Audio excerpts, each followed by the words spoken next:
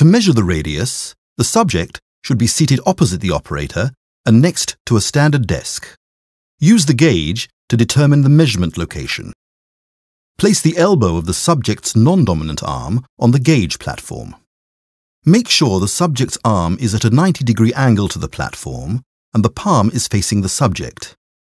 While measuring, make sure that the gauge's platform is on the desk and the subject's fingers are straight and extended. Measure the distance between the gauge platform and the tip of the third finger. At the halfway point, draw a mark.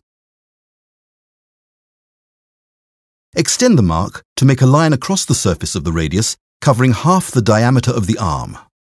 Measurement should be conducted next to the line. Place the subject's forearm parallel to the desk, but keep the lateral surface of the hand resting on the handrest, so the wrist is slightly raised from the desk. The subject's palm should be open and the fingers relaxed. Apply a uniform layer of ultrasound gel on the outer surface of the probe and on the subject's arm next to the line.